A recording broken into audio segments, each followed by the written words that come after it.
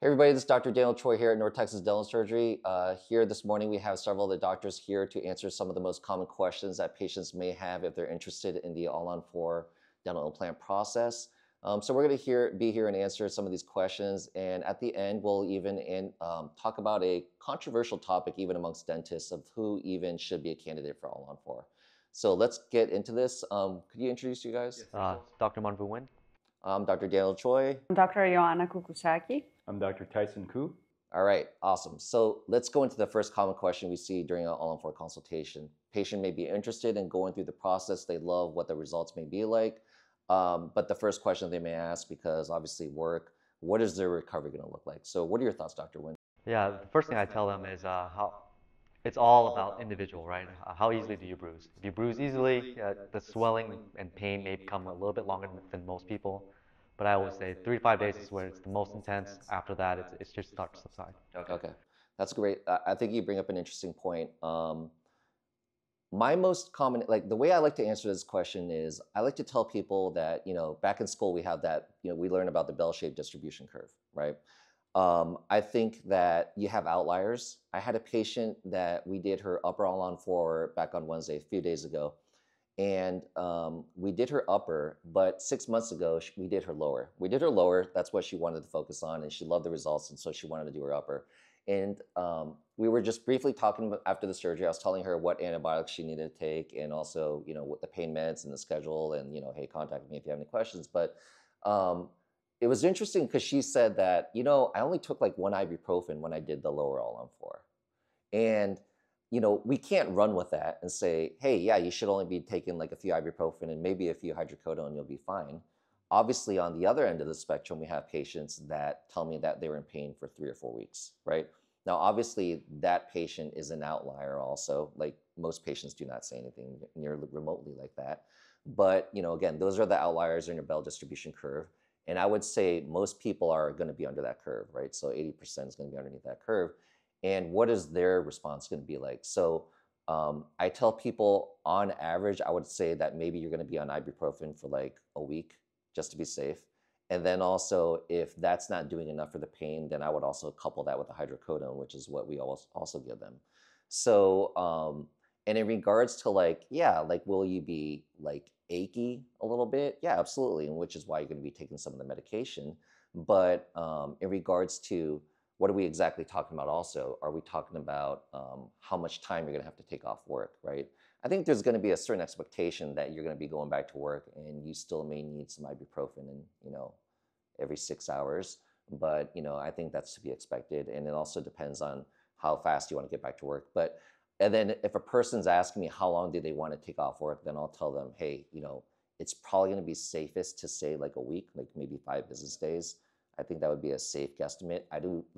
I'm always about trying to set expectations, under promising, over delivering. I think it would be irresponsible of us to say, hey, you're going to be fine, just take a day or two off of work. While that may be the case, I think it'd be a safer estimate just for your work expectations to say maybe you might need like 5 business days off. And then I wanted to reemphasize what you said earlier. How easily do you bruise? What is your pain response? Like, most people they'll say like, hey, I'd say I have a low pain tolerance or I have a high pain tolerance.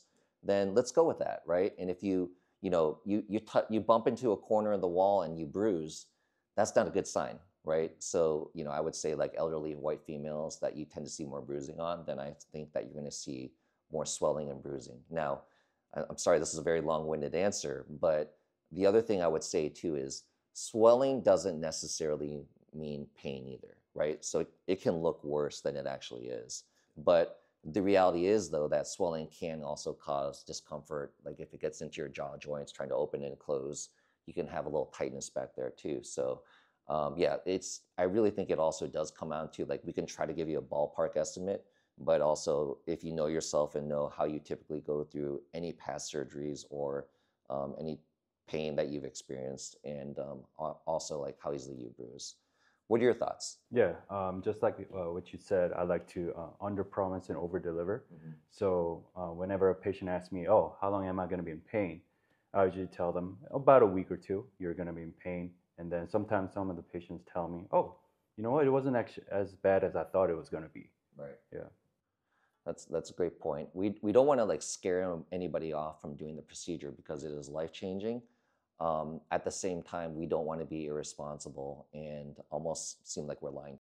Yeah, and it's the same thing. When we do our consults, what are we looking for to see what are the chances of them swelling, bruising, and pain? Like we look for big infections that's going to take longer for it to heal, anything involved in the sinuses or nerves, which kind of gives us a better estimate of like, is this 3 to 5 day or 1 week average going to be longer? Because these lingering infections they've had for months or even years are going to take a little bit longer to subside. Right, right. And that's a very interesting point. Um, a big part of your recovery too is what is the status of your bone at that time, right? How much infection do you have? How difficult would it be to take out your teeth? If your teeth are extremely broken down and therefore during the extraction process requires more bone removal or whatever, and then that becomes more invasive surgery. And then the other thing I wanted to talk about is also how much bone loss do you have? Do you need zygomatic implants? Do you need pterygoid implants? Do you need more dental implants? How many teeth are we taking out? So I think if your surgeon's well experienced, then they'll be able to give you like a pretty decent ballpark of what you should expect. So any other things that you wanted to add, Dr. Kukusaki? Yeah, like on the teeth portion, teeth part of the whole surgery, I think as you mentioned, the tightness of the jaw will give a very limited mouth opening at some point. That's going to be either the day after, like 2 days after. So that's why it's very, very important to give the teeth the same day or even like the day after maximum, and then just adjust as much as possible. And then we can just let the patient be with these for like a week or two.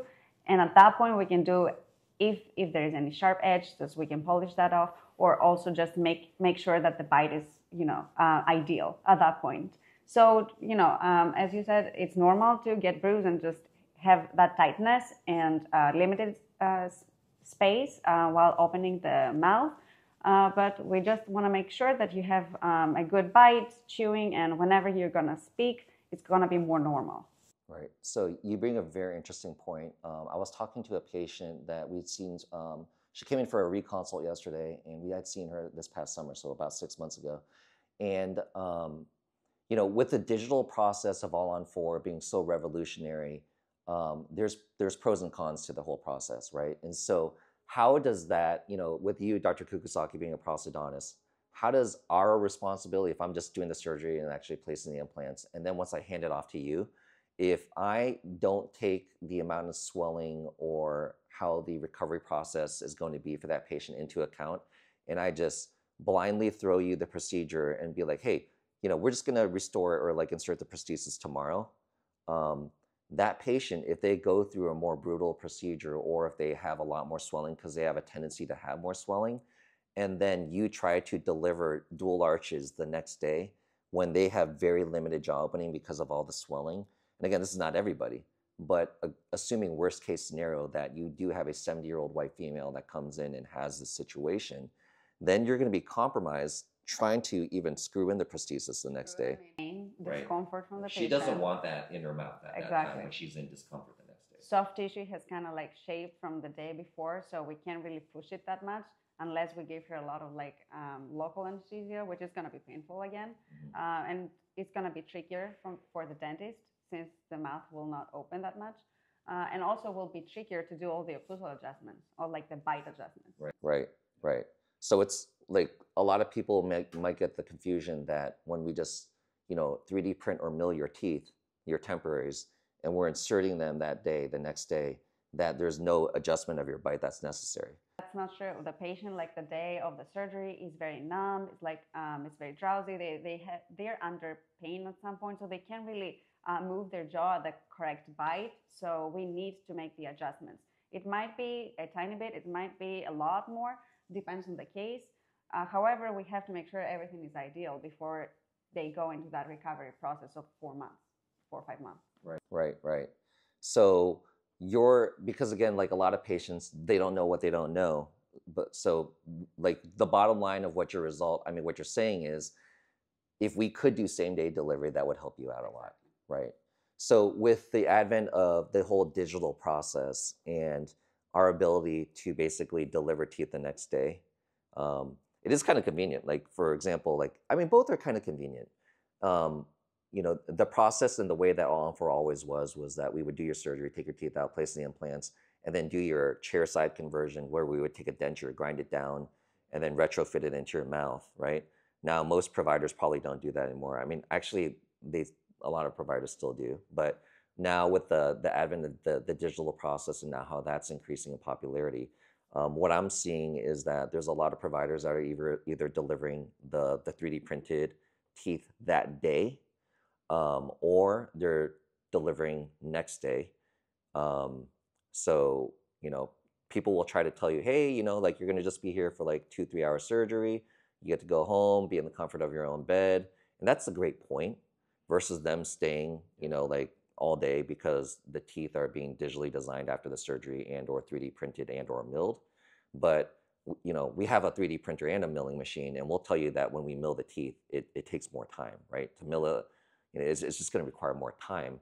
So typically, if whoever you're going to then tells you that you're going to get your converted teeth the next day, your temporary teeth the next day, you may have the challenge of not being able to open very much, right? So that's the whole bottom line of this. That's where the prosthetic component, when Dr. Kukusaki, being the prosthodontist, putting the teeth in your mouth, she's basically potentially going to be compromised. We do lots of All-on-4 here. We do see patients sometimes where they can't open, like when we delivered milled teeth or they try to come in the next day and try to open, they couldn't open, So that is a possibility, and that's a disclosure that patients need to know about. It's the same thing when you do dentures, right? When you take out teeth, if you can't get that denture in, I follow up in a week or two because they're not going to want me back in their mouth because you're just too sore. Right. And to even articulate wearing something in your mouth to bite down it, that in itself is a challenge. And also, if we decide to do the next day delivery, sometimes we have to numb the patient the following day to even insert the prosthesis, and patients don't like to go through that. Absolutely. Major important point. Yep. All right, so let's talk about post-surgery. You're now home, you got your teeth in your mouth, you love them, but now you're wondering what to do with them. So let's talk about aftercare, essentially. Let's talk about diet. Let's talk about exercise, what you can and you can't do. Dr. Kukusaki will go into some of her prosthetic, her thoughts in regards to that aspect of it. So what are your thoughts? What do you tell your patients about diet?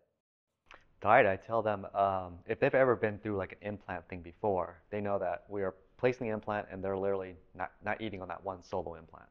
But the great beauty with All-on-4 is we can, if all the forces are good, we're loading the implants because of stability. Cross arch stabilization, I tell them it's like a legs on a chair. Imagine having only have one leg as opposed to having four. It's pretty stable with four. But at the same time, you really want to be cautious with those teeth because you're still waiting for them to stabilize, which takes, for us, 8 to 12 weeks for those implants to really take. Right. Very key, important point. And I think it's so important. I want to expand on that. The aspect of why, not to bash on 3-on-6 or individual implant bridges, but when you have everything in one prosthesis, it's all one set of teeth. What that does on your dental implants is that solidifies it, and it basically reduces the stress on each implant. The more stress you have on that implant, the more likelihood you have of that implant failing, right? And so the whole concept of All-on-4 being a crazy concept where you take your teeth out, place the implants, and put the teeth on one day, patients need to understand that is, again, when this was first introduced 20-some years ago, this was a crazy concept. Like, literally, people thought that Dr. Palomala was basically committing malpractice, right? It was just such a crazy concept. Like, this guy was a lunatic, right? But I mean, turns out that he was a genius and he was applying like laws of physics. Now, just as you said, when you're doing a single implant, like if I'm doing a single molar, then I'm like, patients say like, oh, we can put a tooth on there and just bring down the bite a little bit. Like, I'm not doing that. Like, I like predictability, right? So what I would do in my mouth, I want predictability. There's no way I would do that. Now, we know for a front tooth, you can get better aesthetics sometimes. You can mold the tissues if you place the implant and put on a temporary tooth that same day versus them having to wear a flipper. Patients love that idea. Of course, When we see that, we say, we can do this for you, but you better be super, super careful. Because if you're not and this goes bad, then we have a catastrophe on our hands, right? But we're more inclined to do it. Like we don't mind doing it because we can get, molding of the gingival architecture and get better papilla. And I know this gets really deep in the woods, but long story short, this is what would give you a very ideal outcome. Now, when you're doing all-on-4 dental implants, or you're doing multiple implants and trying to put all your set of teeth on them, that is, again, taking out your teeth. We used to take out your teeth and bone graft. And if we were cowboys and we were very, risky, we would actually place the implants the same day, what we call immediate implants. That's where we stopped. That's how I did it in residency. We would let that heal 4 to 6 months. Then we would re-enter underneath your gums, put the multi-unit abutment attachments on, then put your teeth on, right? So the whole process would take a long period of time. Now you're putting all your eggs in one basket, right?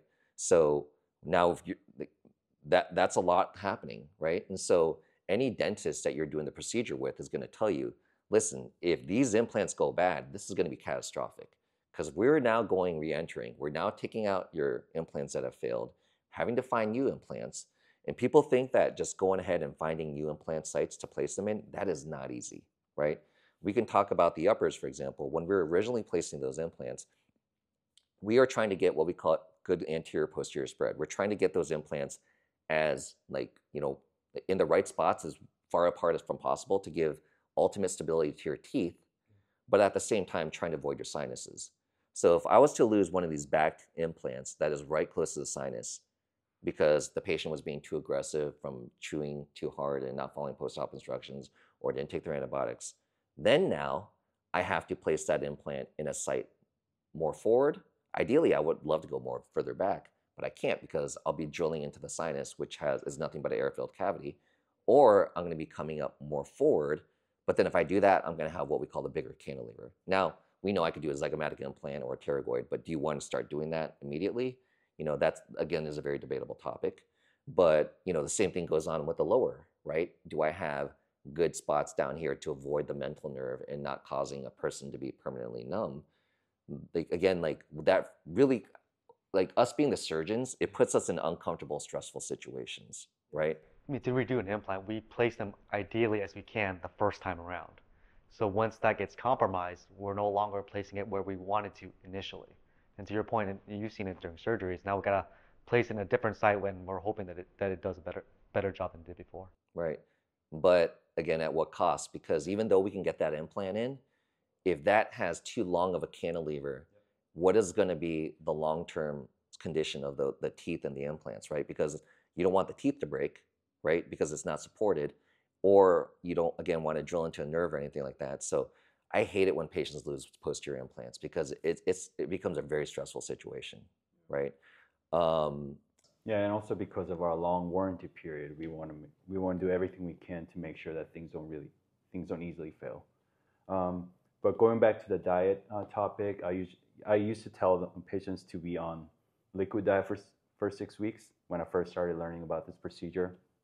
But I understand that it's not really feasible for most people. I tried a juice cleanse for 5 days and I gave up after that. So now I just tell patients to start with maybe a lot of smoothies. If you like certain type of food, then eat the puree form if possible. And then as you start feeling more comfortable, or as your pain level decreases, you can start chewing on things that are a little bit harder.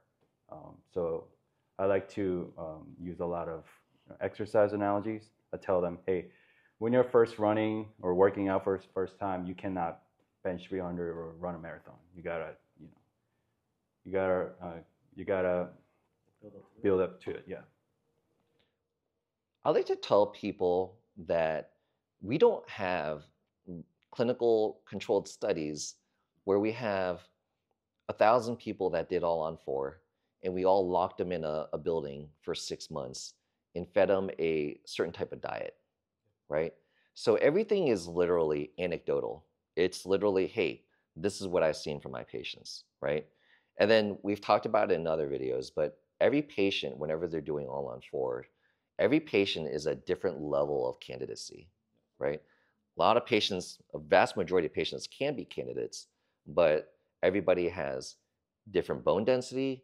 Everybody, like certain patients may have smaller sinuses versus larger sinuses, affecting where we place those implants. You know, all these factors come into play in regards to what, like how dense your implants go in. So if your implants are going in with a higher level of torque because your bone is more dense, then in theory, you should be able to handle a little bit of a more firm diet.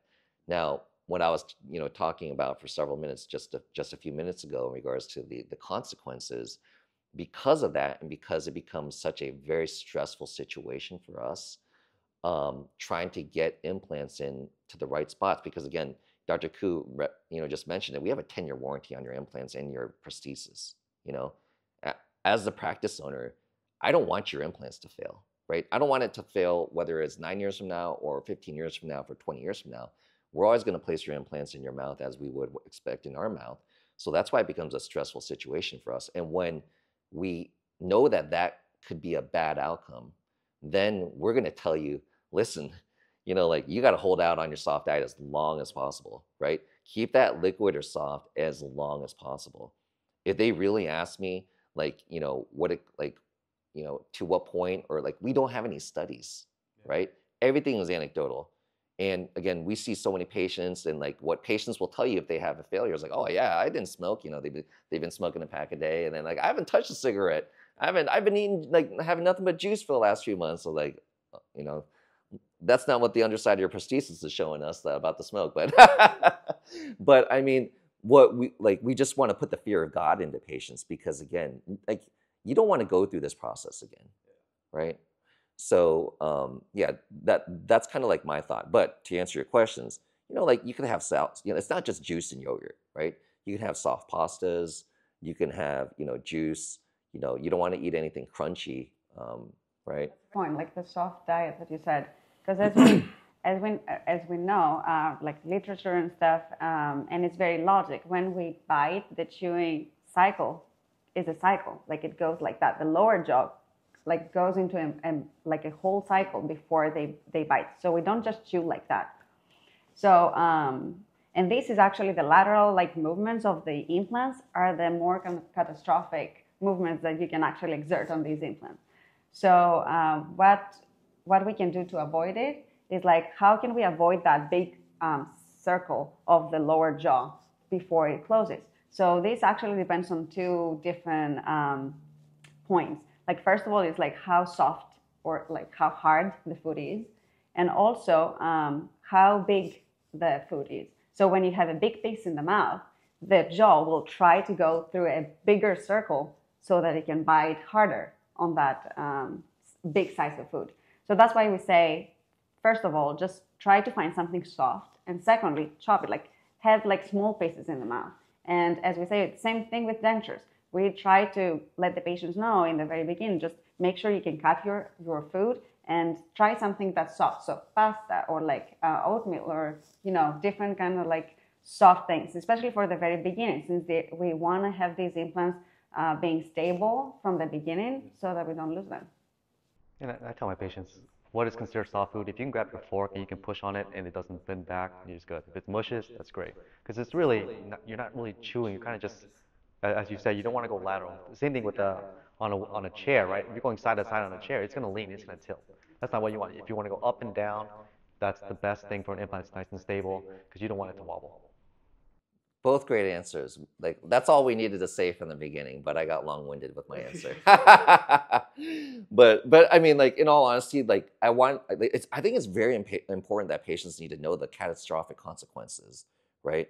So whether it's smoking, whether it's, like chewing, whatever you want. And then let's bring in the other aspect, is something that we can't really control, but whenever there's any sort of trauma involved, whether, like, and you guys can say the same thing, like wisdom teeth extractions. We've seen people have wisdom teeth extractions, or like a lot of extractions, and they start clenching their teeth like crazy. And they start complaining about pain on another tooth that they never had before, but that's just your body's natural response to a surgery like this, right? So we had people that used to clench and grind before, so they continue that, or like, they're just reacting after the surgery. Then they're putting a lot of force on the prosthesis, then it could cause the prosthesis to break. But if it's like exceeding that force, then it can really cause issues to those dental implants, right? Any other thoughts? I think off of that, I think you mentioned it, breakages, right? Mm-hmm. So that's really important with us. If there is a breakage, that you come back to get that prosthesis fixed, because now you're putting uneven pressure on a site that broke, and now that one site is almost, I don't want to say it's compromised, but it's now prone to getting more forces at that one site, which could cause the failure. Right. So super important point. Because of cross-arch stabilization, and when it's all one unit and the way the force is distributed when biting down on your set of teeth, if your prosthesis cracks, then you need to go in immediately and get a new prosthesis. Because what you're saying is that if you were to go like another week just biting on a broken prosthesis, and the stress now gets not distributed, but is now like overloaded onto the implants, boom, your implants can start failing on you. And the beauty of digital dentistry is we can print it and mill it for you. Right. Pretty much next day, if need be, because we know the importance of getting stabilization on your bite. Right, right. Depending on what time of the day we know, then we start printing it immediately, right? Yep. It takes like 45 minutes to print you a new set of teeth, or milling will take like 2 hours. But I mean, it's amazing like how quickly we can do that for you, right? So that's a very great point. All right, so let's talk about the next important topic, which is related to that initial early healing phase, hygiene, home care, right? How do you keep your all-on-4 prosthesis clean? You don't want too much food, gunk, bacteria building up in your mouth, right? Patients ask, how am I supposed to brush this, right? So let me go to you first, because I get, again, too long-winded with my answers. What are your thoughts, Dr. Kukisaki? So first, what we need the patients to do is make sure they have a clean environment in the mouth. They forget to brush their tongue, so that's one spot that you get a lot of bacteria accumulation. That has an impact on your breath as well, bad breath, because of that. So make sure you brush your tongue. Then you have a different brush, soft bristles, to make sure you can brush your teeth. After surgery, I know it's difficult to open and like have that dexterity to go ahead and brush the back teeth, but make sure whenever you can, you have to do that twice at least per day. After the first month, we give water pick here, so that's another tool that you can use so that you can actually clean the upper part of the prosthesis. And of course, as the months pass, the soft tissue gets shrink down, everything is remodeling, so that means that it might create more gap between your actual gums and the fake gums of your prosthesis. That's why you can see some food that's going to be stuck in there unless you take good care of that. With the water pick. So good hygiene with toothbrush, water pick. Make sure you can go through the salt water in the beginning, and also you can use whatever other mouthwash your dentist is suggesting for you. Any other thoughts? I mean, the biggest thing is like I tell my patients, this is your second chance at brand new teeth, right? Because but it's not all on me or all on us. So the surgeons to place the teeth, to help restore the teeth, is now we need compliance. Compliance is always going to be the big issue with anything else. It's second chance at life, second chance to set of teeth. Like we need you more than anything else to make sure like everything goes well from surgery date, us telling you like what can happen, what cannot happen, and just following up with everything now, because it's more important. It's home care, like you were saying, Dr. Kukisaki, is really important to make sure these last for a lifetime. Yeah, I tell patients the same thing. This is your second chance. So whatever habits that led to the breakdown of the original teeth, we got to break them. And in order to maintain the all-on-4 teeth, we got to do everything we can to like keep them clean and make sure to come back to us at least once a year so we can detach the teeth, make sure that we do a lot of thorough cleaning around the implants, and then put new screws. Right. Because the screws are really tiny, so over time, those will weaken and even break. So they have to be replaced, I would say, at least once a year. Okay. Yeah. Very interesting, like important points. I did want to expand. One reason why we don't give the water pick, to answer that question, some people might say, well, why don't I get the water pick like immediately? When you do this procedure and you have like fresh wounds, and even though we suture you up, if that water spray was to go in and kind of like hit the wrong angles, then we can basically introduce debris or an infection up into your gums and cause an abscess. So that's why we don't do that. I've always recommended saltwater rinses. We say like a teaspoon of salt in a cup of water, stir that, warm water, and then rinse for 30 seconds. I'm not a fan of chlorhexidine. As a periodontist, I know a lot of us will recommend that post-surgery. I've been practicing 13 years, probably like 7, 8 years ago, I discontinued that. I'm now a big fan of like let's say a 50-50 mix of hydrogen peroxide and water. So like a 1-to-1 ratio, I mean. So if you could buy like 3% hydrogen peroxide over the counter and do like a 1-to-1 ratio of water in that and mix and rinse for 30 seconds. Also can whiten your prosthesis for you too. I'm a big fan of that. Absolutely, you got to like brush your teeth really well. This getting a fake set of teeth doesn't mean that you don't brush your teeth, and you still got to brush it. You brush all the surfaces, just like you guys mentioned that this is on as much you as it is us during that healing period. It's very important to try to keep a bacterial load as low as possible. And how do we maintain long-term results, right? Me, I'm always like thinking like long-term, like trying to avert like any potential issues down the long haul, right? So I think basically, you may have had periodontal disease. Years ago, if you talk to any periodontist to take your teeth out, and when you had severe bone loss from periodontal disease, which is caused by bacteria, and if you were to tell them to do this procedure all in one day and put a prosthesis on, I can promise you there's not a single periodontist in the world that was thinking that this was a totally bulletproof solution doing All-on-4. Nobody in their right mind was thinking that, right? But we also know that it could be a great solution for you. Again, if you are trying to, if you take the teeth out, you do the bone reduction, and you clean the bone and tissues and curette all the infection out, and you take as good care as possible, like throughout the surgical process, to disinfect everything within your power. But at the same time, we are in theory getting rid of all the periodontal pathogens, but what is the likelihood that that could ever like come back? Like no one could ever tell you 100%, right? So that's like that paranoid part of my mind where I'm just like, okay, you need to do as good of a job as possible, keeping your mouth clean as, I want you to have your All-on-4 for the next 30, 40, 50 years, however long you may live.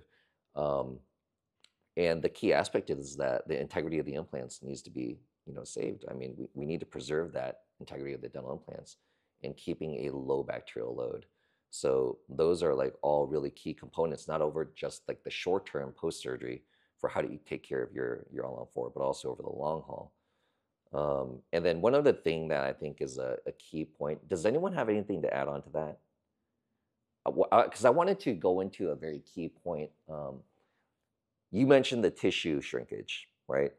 Anybody that does All-on-4 will tell you, and this is why, and this is like, we could beat a dead horse, and maybe we'll go down that road and beat a dead horse about the prosthesis and finals within a week, which is lunacy, right? But when you do an All-on-4 or a denture, or you do any tooth extraction, you're going to lose bone. Your bone and your gum are going to shrink. That is your body's natural response. You can't avoid it. You can do whatever you want. You can even bone graft it. It's still going to shrink, right? Less, but it'll still shrink. Now, if we were to do basically an All-on-4 procedure, and as the months go by, they have graphs of what you see, like amount of bone and gum shrinkage, how much that occurs. But when you have that bone and gum shrinkage, what ends up happening is you start developing a gap between your gums and your teeth, your prosthesis, which is an area where the food particles and whatever can go in, right? Which is why it is very key that you have to use your water pick, right? Superfloss, all these things that you can do. Now, what you want to do is at a certain point, you don't get as extensive type of like remodeling of your tissues and bone. That's why we wait that period of time for us 5 months before we get your final prosthesis going, because then we have to get another mold of your gums, right? I tell people a quick analogy. If there was this really cool shoe that came out, like this was like a new material that just doesn't wear. The rubber is like a type of super strong rubber that doesn't wear, nor any part of the fabric. It stays clean. You can get this set of shoes. It's $1,000. This will be the last set of shoes you ever wear. Its fit is perfect. They get a laser type of mold of your foot, and this is going to be the last shoe you ever get. Now, however, you also had a foot surgery that you needed. You do the foot surgery. Would you ever get the mold for your foot the day after your surgery or the day of the surgery for the shoe that you're going to wear the rest of your life? When your foot gets swollen, right? Who in their right mind would say that, right? But in essence, what we are doing is we are telling patients, don't worry about that surgery. I know your foot's swollen. Don't worry about that. Let me get a mold of your foot right now, and you can wear that shoe. 5 to 6 months from now, your foot's going to be swimming in that shoe because what happened?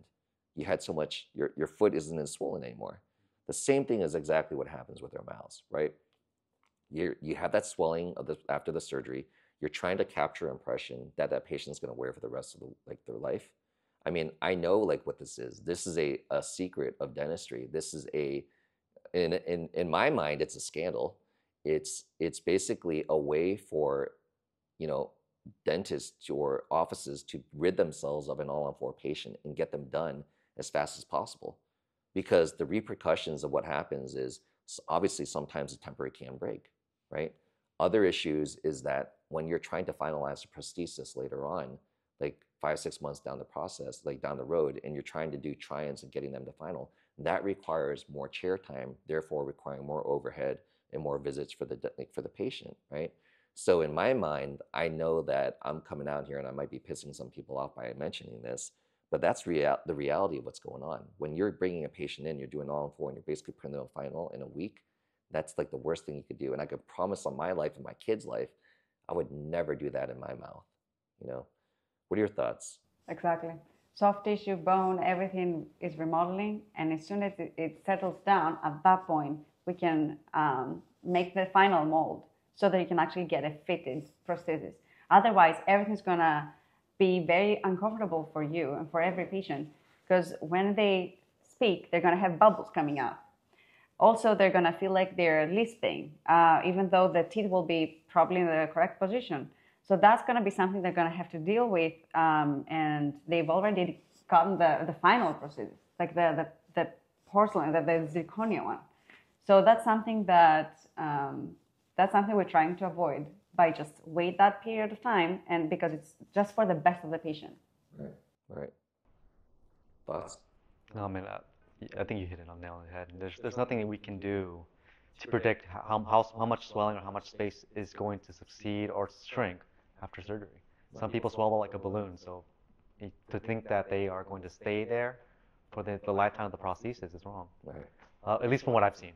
So that's why you're doing yourself only a due diligence to make sure that you get a new capture of your tissues, of your bones, of your teeth, and we put it where it needs to be, so it's still the same motto is for it to last a lifetime. Right. So this is hope I don't get in trouble for saying this, but this is what I heard about some of these places that promise the same day final delivery or the next day final delivery. I heard a lot of those places now bring their patients back about 3 or 4 months after the surgery to make modifications to the final prosthesis, because they understand that there's going to be some bone and gum shrinkage over time. So yeah, when they advertise themselves, they promise, oh yeah, we're going to give you the same day teeth or the next day teeth, but understand that many times they bring the patient back. And then, so is it really the same day final delivery in that case? Yeah, it's false advertising. Yeah. I checked out somebody else's ad in regards to like they also did final, because I was like, what, like they were promising zirconia and there was actually a different material that was like a zircon, like it was a different spin. So there's a lot of marketing that's kind of like misleading for patients, right? So yeah, I don't necessarily think that's the right thing. And then also there's other materials that they say that they can deliver faster, and we've tried some of the materials, right?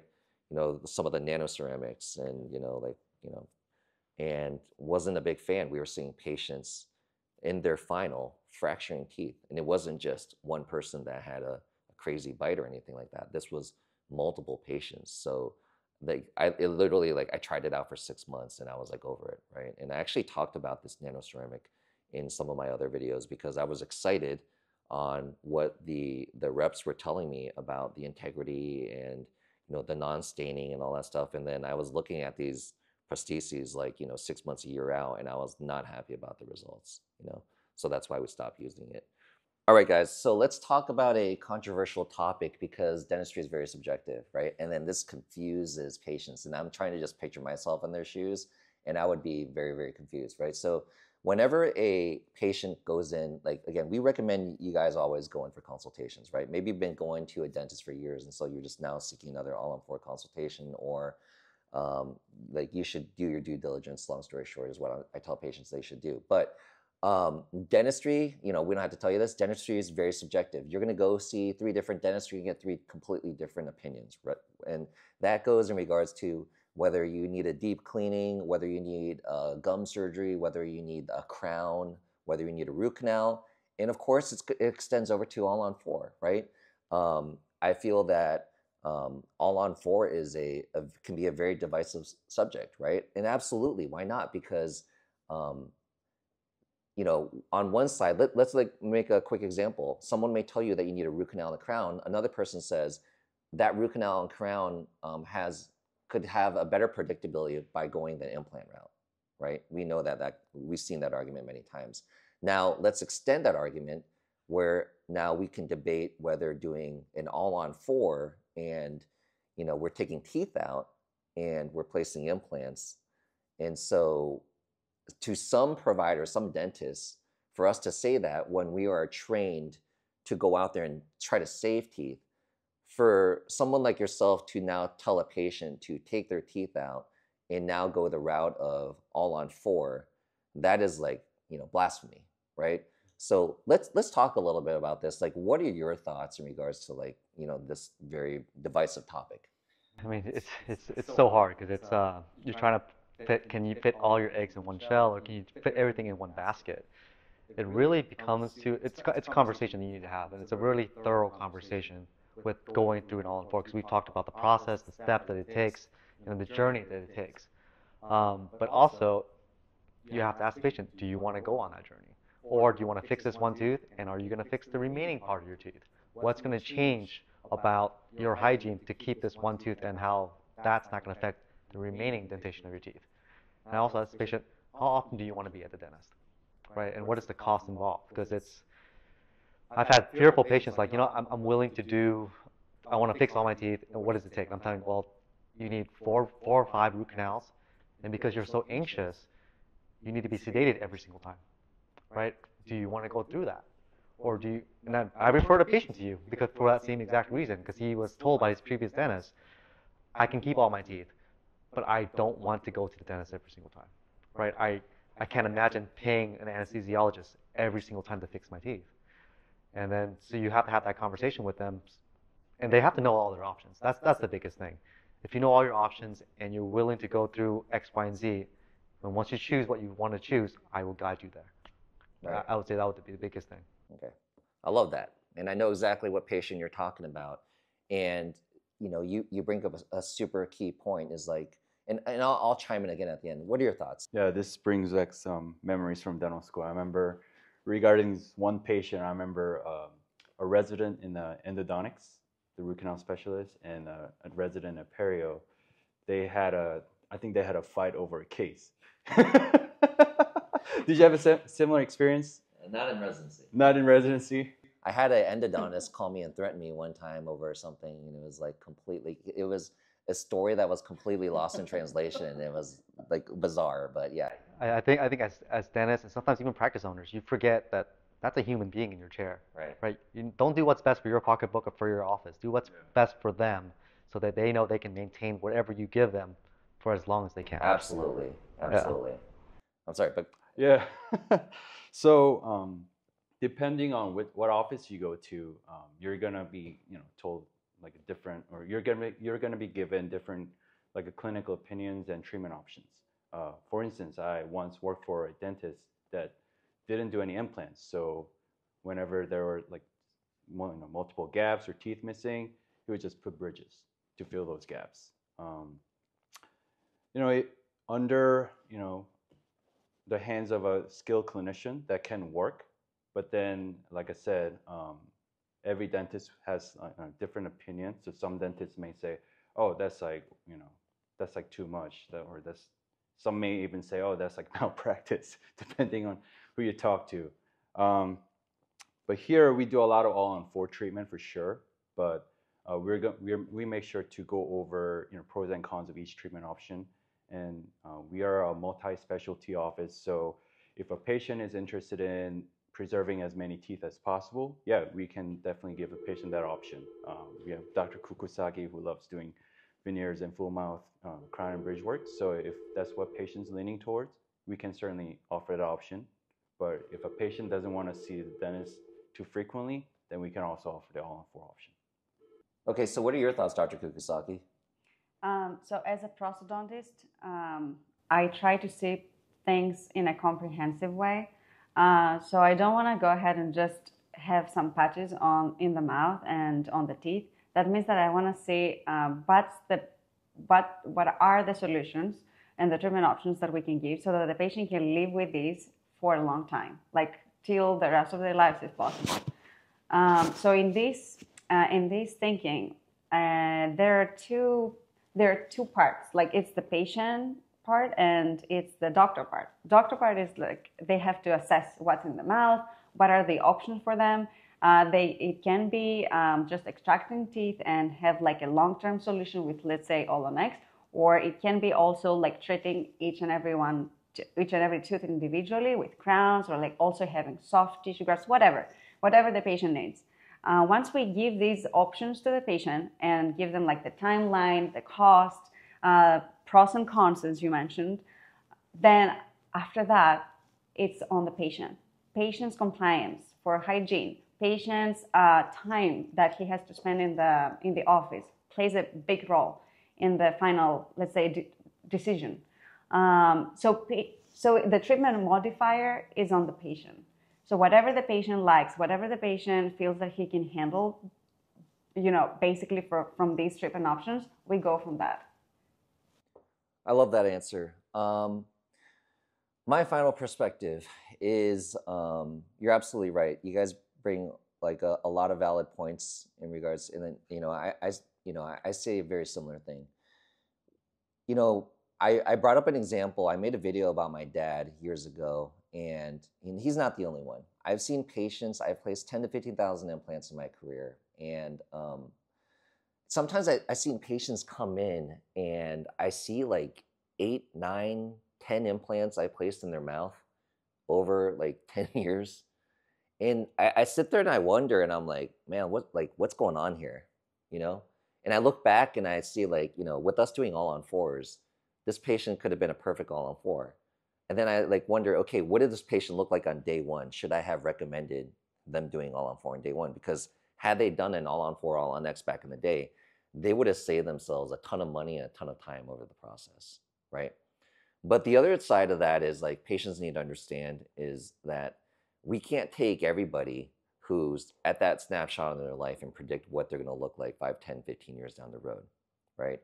So my dad's story was that he had a bunch of crowns and bridges, but I mean, when you take a look at the x-rays, because the crown is so white or a bridge is so white, you can't see the decay underneath there. The decay shows up as darkness, right? So short of us removing all the crowns or destroying the crowns in this case, I wouldn't have been able to predict what was going on. I was just doing what his general dentist was recommending to be done. So, over 4 years, we ended up placing 6 implants and sinus lifts and all these bone grafts and all the appointments. And, again, my dad's a physician. He's not afraid of going to the dentist. But in the end, 4 years later, he was exhausted. He was like, man, why didn't you do an all-on for me? I was like, Dad, I didn't know this was going to happen to you. Like, I didn't know like all this was going on underneath your crowns and bridges. And I've seen other patients like that. And so we're not being good dentists if we don't sit there and question what we're doing, right? And the same thing goes with all-on-4 may not be the answer either. Like just putting everybody in all-on-4 is not the answer either, right? So even if we're doing that too, we got to question, what we're doing, right? And so, this question is just like so multifaceted, right? Like what you were bringing up, like valid points is just patients. You also need to know yourself too. You mentioned also is like they may be interested in doing a procedure. It's like, you know what, I'm motivated. I want to get those like crowns and veneers or those root canals, and I'm committed finally. I know I haven't been good about going to the dentist. And now I know, yeah, I'm fearful, but I'll do the sedations, multiple sedations. You see like the price and it's like, you see the cost of it. But even if it's not a cost thing, are you prepared for all those appointments over the next several years? And then are you prepared maybe 5, 10, 15 years down the road that these crowns and bridges or whatever root canals start failing on you? because now we're talking about All-on-4, right?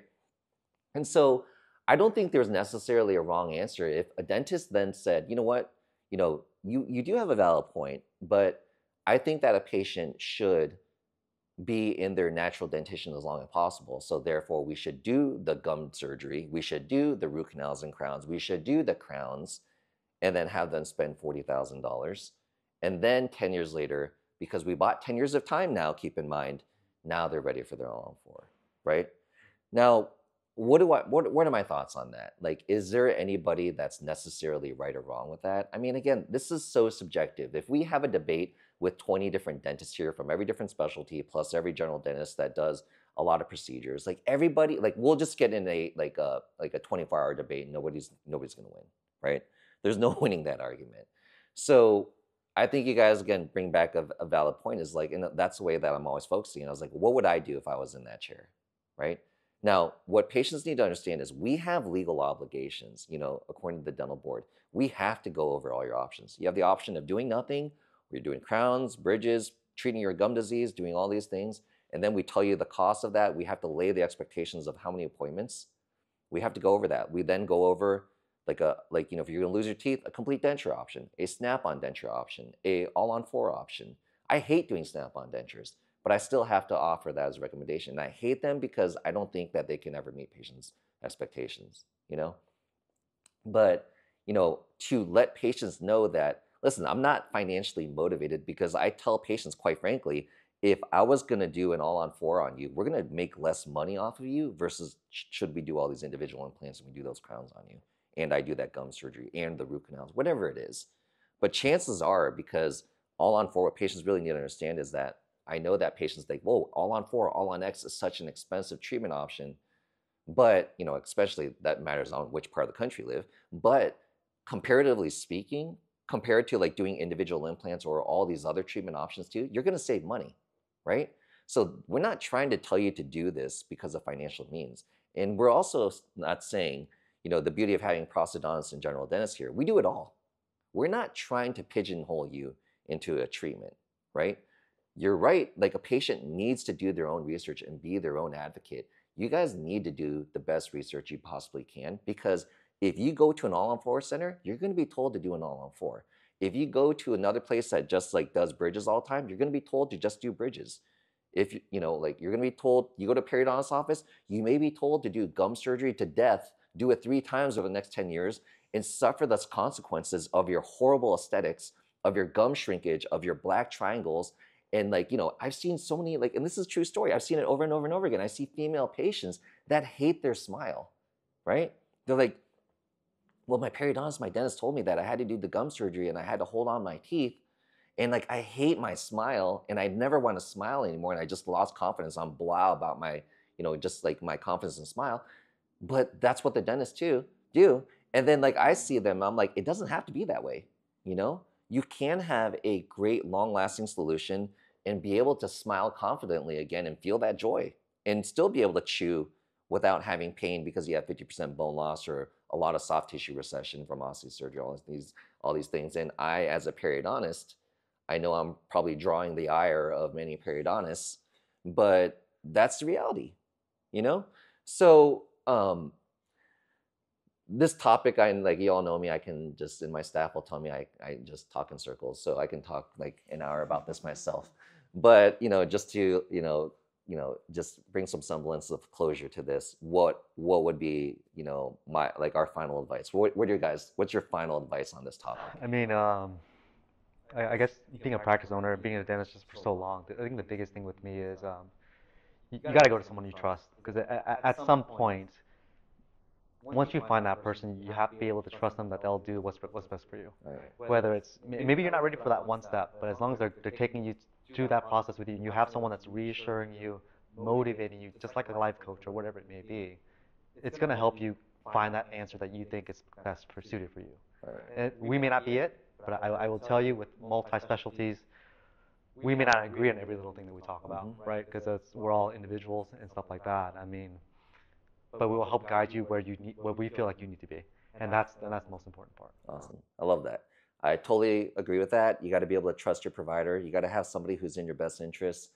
Another recommendation is maybe find a group practice. You know, just try to avoid being pigeonholed.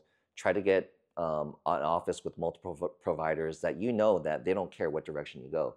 You want to go to a guy that sells cars or an SUV or a truck. You know, like you might not know what may be best for you. You want to have a guy selling you a car that's basically going to try to match you to what your needs are. So that's why it's super important. Go to a person that's going to ask what's important to you, right? That's the key thing. That's the first thing that we always ask, like, what's most important to you? And then we're going to work around it. Do you hate going to the dentist? Are you fearful of going to the dentist? Because it's not reality for us to do all these appointments. And then you have to do, like, another good question is not even just hate going to the dentist. How good are you with oral hygiene? You can love going to the dentist, but you have horrible, horrible oral hygiene. Because then you're not as great of a crown candidate or a gum disease treatment, right? I tell patients all the time, if I'm doing osteosurgery for gum surgery or laser gum surgery, I tell them all the time, like, setting expectations, don't even go down that road if you're not finding religion about taking care of your teeth. Otherwise, I'm stealing your money and it's not worth it. We need to like consider other options. So those are just kind of like small little takes that I have. What are your thoughts? I definitely agree with the trust issue, and I feel like in this battle of like trying to get beautiful smiles, and functional speech, in that battle there are two ways. We give our best, the patient gives their best, so it's just a two-way win. Like we can win this by just ourselves. The patient has to be also very, very willing to go into that road and trust their doctor, and this way we can both win. I love that. I say it's like, I always give my gym analogy. It's like finding that trainer. You know, he has your best interests at heart, but it's a two-way street, right? It's, you know, you maintaining your diet and your exercise after the fact too. Yeah. Any other thoughts? Yeah, so we take a lot of pride in what we do and we get good outcomes, but I encourage all my patients to, you know, get second opinion if they want. Ultimately, I think that every patient needs to go with a provider that they're most comfortable with, because the way I see it, once an implant is in a patient's mouth, I'm technically married to that patient. If there's an issue, the patient's gonna come back to me. So make sure to go with the provider that you're most comfortable with. And I encourage everyone to get, you know, second and third, fourth opinion if they need to. Absolutely. This is a huge decision. And anybody that's telling you not to seek second opinions doesn't have your best interests at heart. So great feedback. I appreciate you guys coming in this morning. So I'll see you guys later.